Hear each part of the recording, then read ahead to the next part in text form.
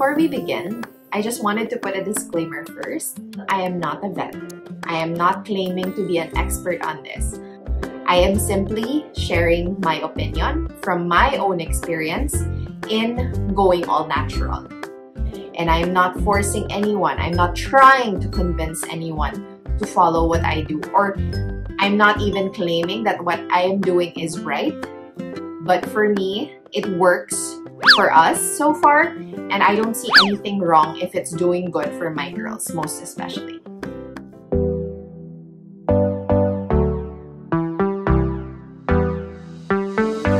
So hi and welcome back to the channel. These are my two toy poodles, Summer and Bailey.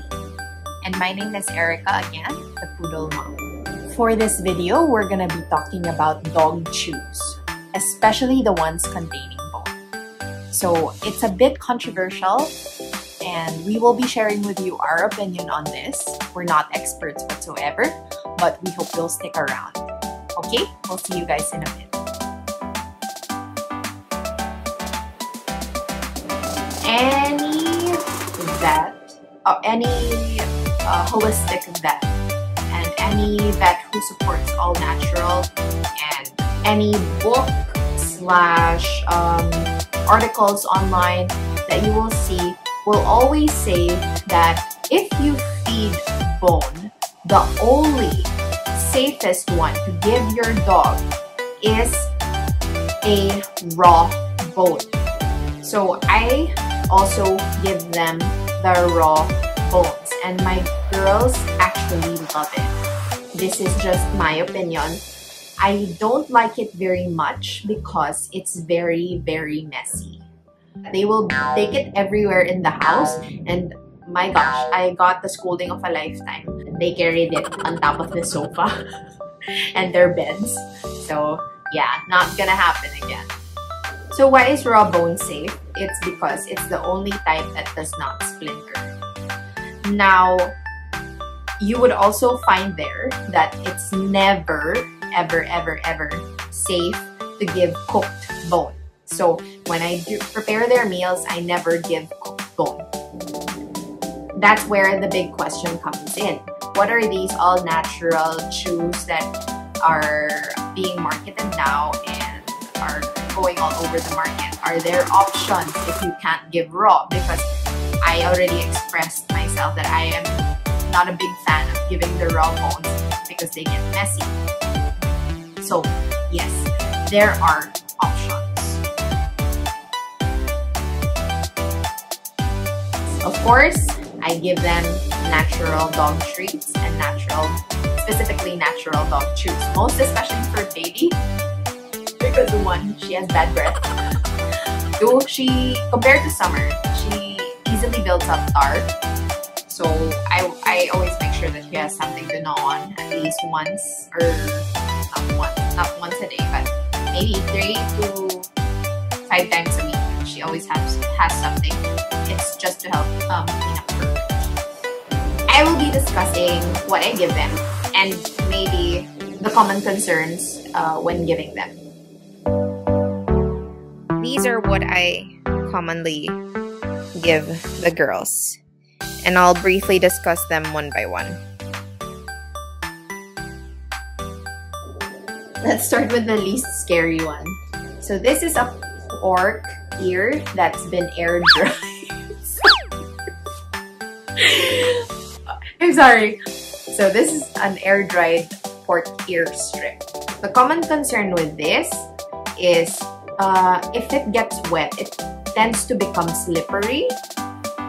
And if your dog does not chew, then they can still choke on it because they will immediately swallow it, and it could get stuck here if they did not chew on it properly first.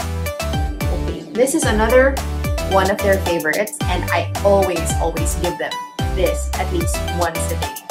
This is an air-dried chicken feet. Is it cooked? No, it's not. It's air-dried. People are concerned about it splintering, but from what I know, dehydrated bone, air-dried bones, if done properly, the bones pulverize, meaning it will not splinter. I also give them duck feet. So this also has bone, much like the chicken feet. I also give them, this is a raw, air-dried duck neck. They love this, but I only give this occasionally, not because it's not good for them, but because it can get messy.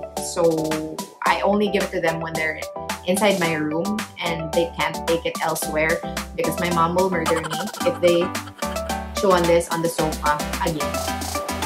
To emphasize that I actually give bone, so I do give them actual bones that they can chew on. This is dehydrated bone. I got this from Thailand. Okay. And then I think it would be unfair to only discuss natural treats. So I do give them commercial treats, but only usually the dentist sticks. Sorry, I don't know how to call it, and I'm not naming names or trying to destroy any brand. It's merely for explanation purposes. So I couldn't find, like I said, I don't buy them anymore. So the only one I could find is this. I'm really sorry, it's so small. It's supposed to be longer than this. It's about that long. I think you guys know what I'm talking about. And I'll show a picture here on this side. So yeah, it's supposed to be longer. Now, I think vets in general are a little bit apprehensive about giving your dogs chews because of the factor of choking. Again, it really depends on you. In my opinion, whether it's a commercial treat like this or a commercial chew or a natural chew like this, your dog can still choke on these.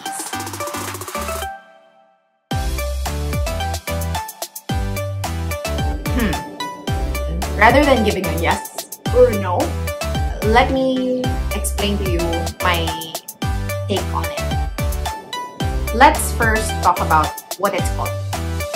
Take it from the word dog chew.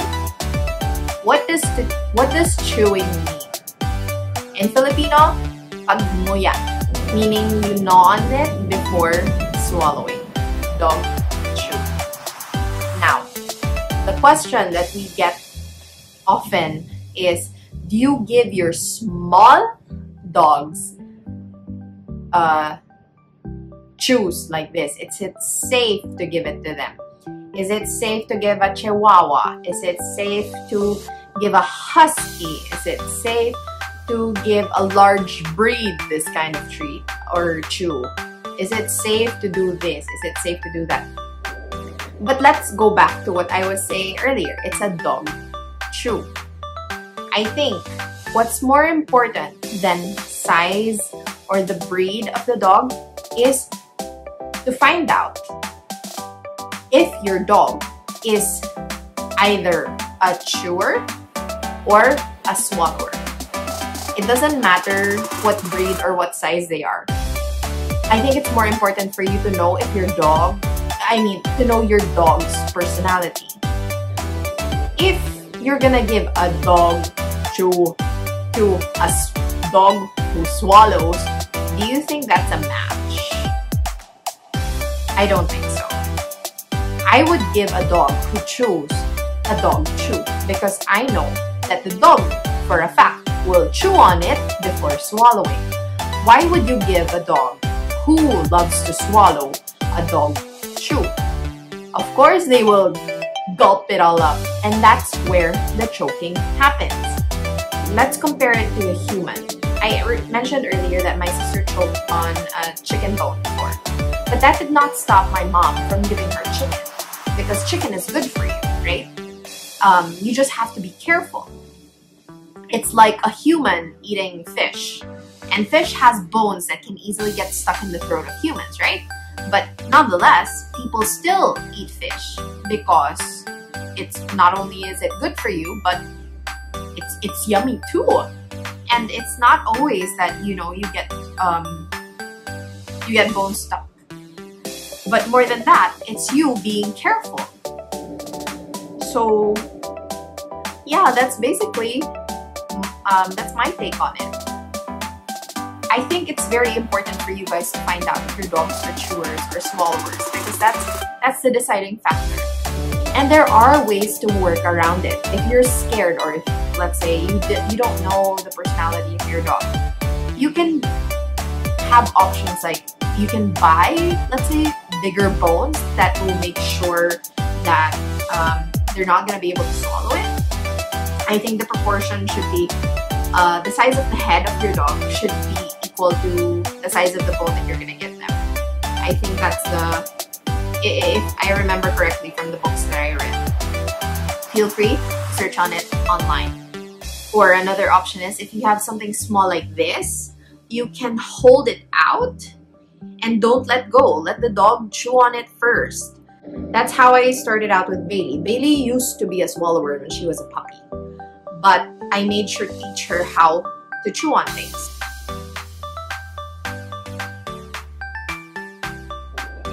If you think that it's only the bone that can choke your dog, think again. Because like I said, I used to give my dogs dentist sticks as well.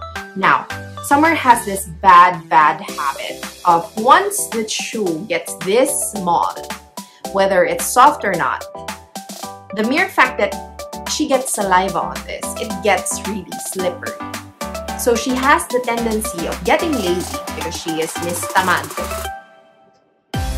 She will just swallow it. And there was one time that it got stuck in her throat. Like I think she gulped it too fast and she was not ready. So she was almost choking and I had to rush her to the vet.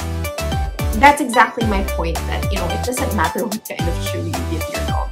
There's always that risk of choking. And, you know, it's your responsibility. I take it as my responsibility because I made that decision. I made that choice to give it to them. I will not blame it on anyone. I will not blame it on the tree. That's the thing. If there's something wrong that happens, we always have the tendency to point to other people and never point to ourselves. So, you know, I make sure what I give them, I know what it is. And so I will take full responsibility for whatever it is that I give them. And for that, even if she choked on the dentist sticks, I still give it to her occasionally. But I take precautionary measures, meaning once it gets this small, I take it away from her. So I hope that kind of gives you an idea, or maybe gives you a different perspective on these things. To me, it's not the bone that matters. It's not the kind of treat that matters. It's not the size of the dog. It's not the breed. What's more important is know your dogs, please. You'll know. You'll find a way to find out whether they're chewers or swallowers, and you will find the right food, the right treats for them. With information, technology, and information, these things on the internet, they're both a blessing and a curse. Sometimes knowing too much can also be bad for you because you get driven by fear. I have that habit of self-diagnosing myself, most especially my dogs. So I end up naparapraning ako lagi. Kaya yun, I guess it does take courage, but you know, I weigh the pros and cons also. Like, if the benefits weigh out the, let's say, the consequences, then I don't think it hurts to try. I really do. Also, life's too short to worry too much. So, yeah. I hope, you know, it helped you look at it from a different perspective. And I hope the information that I shared made sense, even just a little bit. And I hope it helps you become a better pet parent. I know. Here we go. Okay, so thank you guys so much for watching. We hope you enjoyed that, and we'll see you guys in the next video. Okay. Bye. Baby, you like that? You like your chicken feet?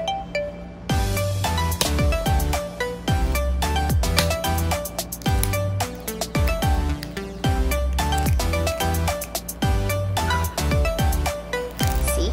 She chews on it.